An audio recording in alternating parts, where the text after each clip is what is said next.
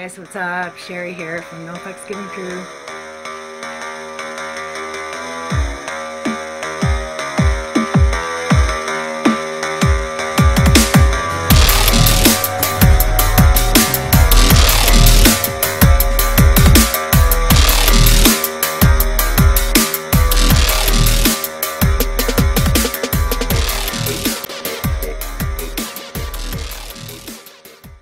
Hi beautiful people, Sherry here. Welcome to this week's Twin Flame reading. So this is going to be from April 6th until the 18th, I think. Sorry, the 13th, 6th until the 13th. So I hope you're all doing well. So I just shuffled my little deck there. And I noticed the Two of Pentacles was at the bottom of the deck. Two of Pentacles is all about change and finding balance during that change, feeling like the world is, shifting beneath your feet, feeling like you're juggling 1,000 balls in the air. Okay, so I've got my big deck shuffled. So let me pull the cards first, and then we'll go through the positions.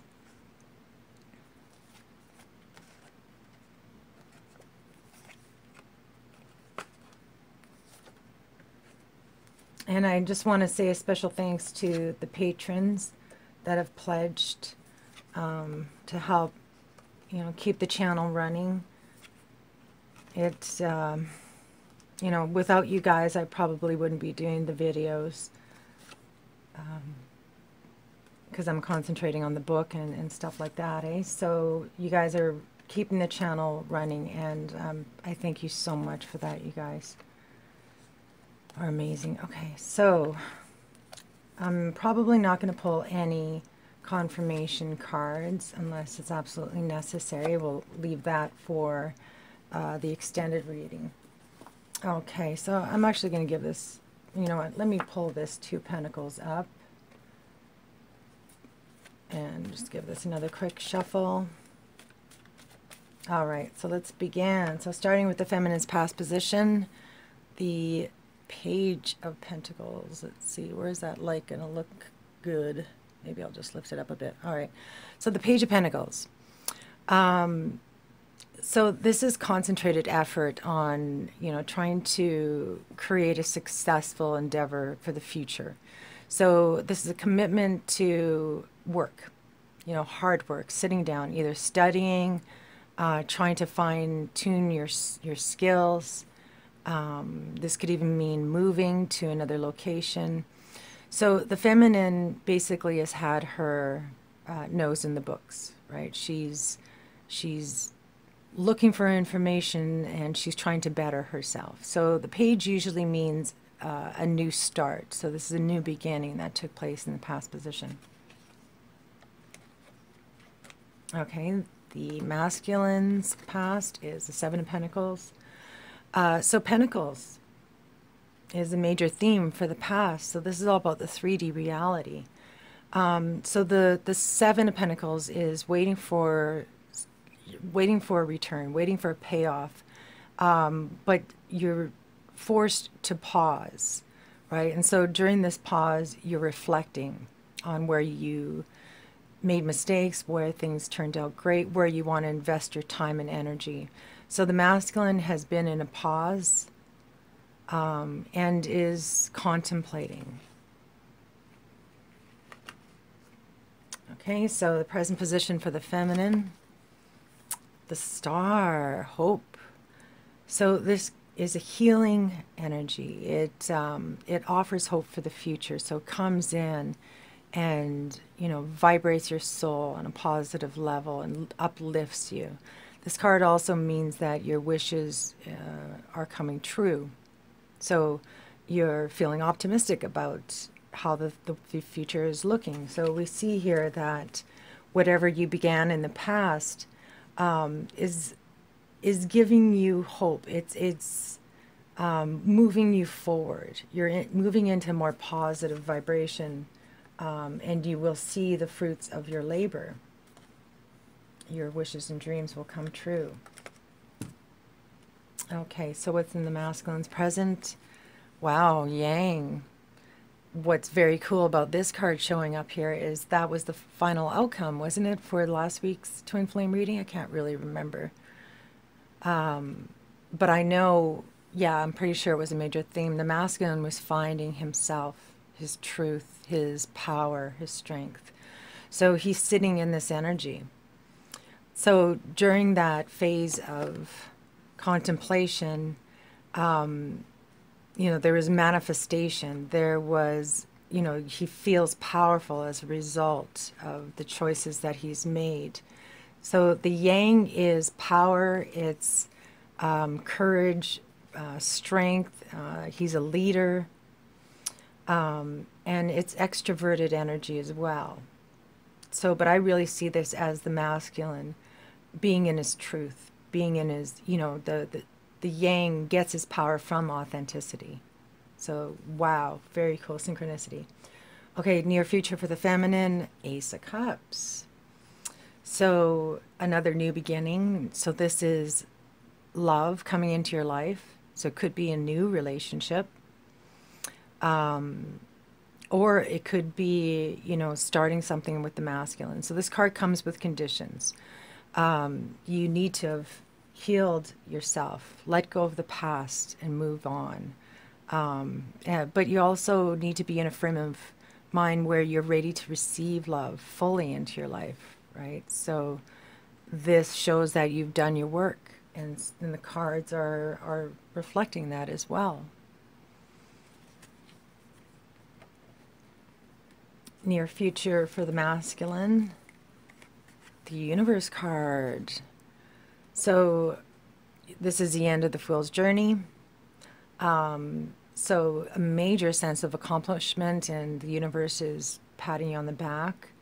So we can see that something has completed. We were waiting. You're feeling strong and confident, and then that cycle completes. So this represents your journey. As a fool, going through all the different stages of awakening. And so in the near future, there will be this sense of accomplishment and success. Okay, so let's leave the final outcome for later. We'll move into the union energy. So what's the feminine bringing in? Three of Pentacles, stability, foundation, groundedness. This is also, this card can come if you're an artist. So it shows that you have a lot of skills and talents that you've been utilizing. So in terms of the union, the feminine has created a sense of stability and hope for the future, right? There's a lot of optimism also associated with this card. So what is the masculine bringing in? Nice. Oh my God, another wish fulfilled card. The Nine of Cups means you feel like everything is working out. You feel accomplished, right? The Nine of Cups is nearing the 10.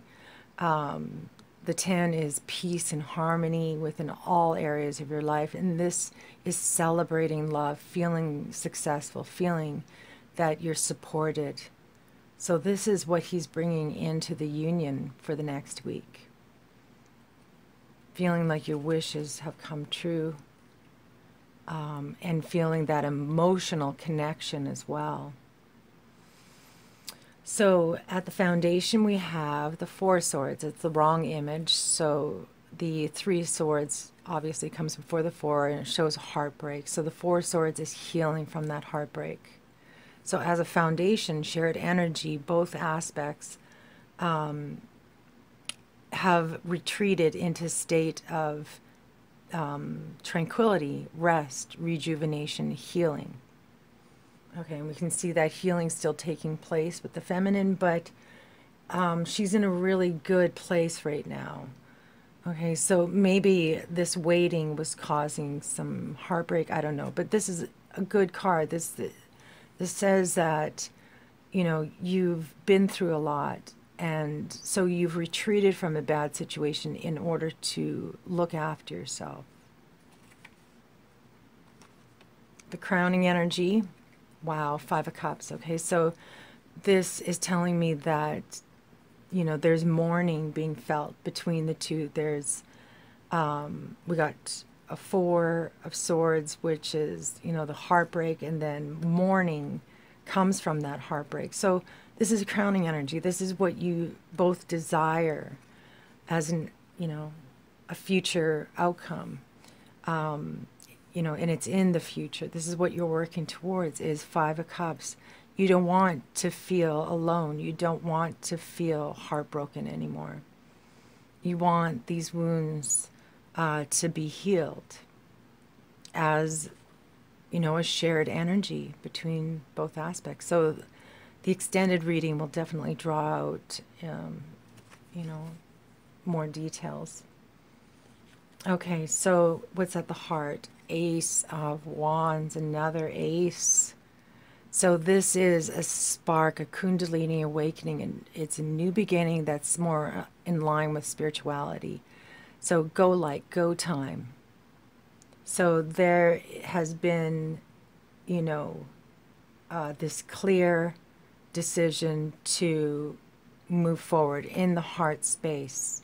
And so that's why the masculine's bringing in the Nine of Cups. He desires to connect on a soul level, you know. So what I'm seeing here is an exciting time of reconnection. The masculine is completing a major cycle. The feminine is healing her heart and opening up. And you both desire to close that gap. Final outcome for the feminine. What? The Four of Wands. Oh my God. Spiritual union and into the physical reality. I use the Four of Wands as confirmation of a twin flame connection. Holy crap. So this is her final outcome, feeling like she has arrived and she's celebrating life with her masculine. So this could mean, you know, engagement, marriage proposal, a commitment of some kind, moving in together, buying a home. It's a major, major sense of commitment and completion. Final outcome for the masculine. Four of Pentacles. Interesting to see that there. So this is somebody who's holding on too tightly, who's closed off, resistant to change, stuck in their old ways. So let me just pull one card as confirmation. The Devil, the ego. Okay, so what I'm sensing from this is the masculine closing off from the ego. The ego is a chain that's holding him back, a codependent relationship, an addiction, self-limiting beliefs. So as a final outcome, I feel this cutting off or closing off of the ego, which is a positive thing, right? I'm seeing so much strength. The universe is on your side, so much love in your heart. And so this is what is helping you to close yourself off, not be affected in the 3D reality by the ego. Okay, so what is the overall energy of the reading? Is the Queen of Fire. Interesting. So the Queen of Fire is somebody who's very charismatic, center of attention. She wants to be seen. She wants to be known. She wants people to know her name. So she stands out in a crowd, and people are drawn to her light. So this is a shared energy of the overall reading for both twin flames. They're in this energy. So the masculine could be attracted to this Queen of Fire, you know, who's holding that Ace of Fire in her hands. And, you know, the final outcome is the Four of Fire, right? So much passion, so much love and spirituality here. So in terms of the feminine, this is what she is embodying. All right, so let me pull two cards from Call It Baron Reed. Whoa, Wisdom of the Oracle. Interesting. The Yang just popped up. Same card over there. So this is extroverted energy. This isn't for any one person, so I'm just going to put it up here. We're not going to read it. So it is a number 1. And what I'm seeing here is masculine hands offering or reaching out. Okay, so just one card, please, for the feminine first. Serendipity, and the masculine, chop wood. Okay, there you go, confirmation that you're unchaining yourself, you're cleaning house, you're releasing things that no longer serve you. So I'll read the feminine first. Okay, so the essential meaning is opportunity allied with readiness, the awareness of synchronicity, luck, and good fortune appearing as signs and symbols, a magical alignment of events. And so the Four of Wands is my 1111 card, and 1111 is all about synchronicity. It's the wake-up call when you start seeing the 1111 on a clock, or picking up on synchronicities, like, you know, hearing a song when you're thinking of somebody, or their name, you know, that kind of thing. Then you know that there's greater forces at work here. So the message from the universe is that they are sending, it is sending you messages. So the relationship message. Spirit has a plan, and that plan is to place you in front of the right person at the right time. You have met or are about to meet someone very vitally important to your journey. Someone Spirit wants to bring into your life. Only divine forces can plan for this meeting. It is out of your hands. Pay attention to the signs Spirit presents. So that's that new beginning, that Ace of Cups there, right? You've done the healing, and as a result, your wishes and dreams are coming true, and there's going to be a new start, an activation in the near future, and which is leading to this, you know, your true love, that serendipitous moment. Spirit has a plan. Okay, so number 42.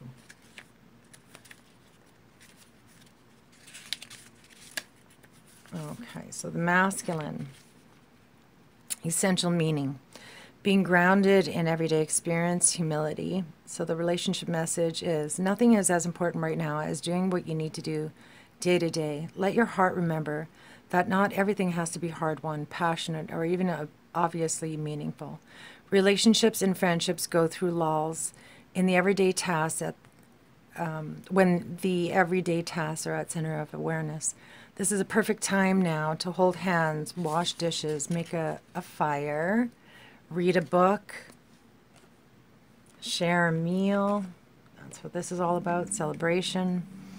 Say nothing, stare into each other's eyes. Yeah.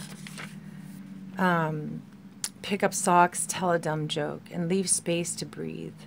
The work of your relationship right now is very simple, just to be present. Funny how it takes work just to be. All is well, really. All right, so, you know, taking pleasure in the simple things in life, right? And we see that 9 of Cups there. That's all about just being freaking happy with where you are. You're pursuing things that make you happy. Yeah, so this issue needs to be addressed. Okay, so you're either closing off to the ego or closing off to material needs, material possessions. So yeah. All right, so I'm going to stop the video there and do the extended reading. If you'd like to purchase the reading, you could click on the link below and it'll take you to my website. All right, cheers guys, much love.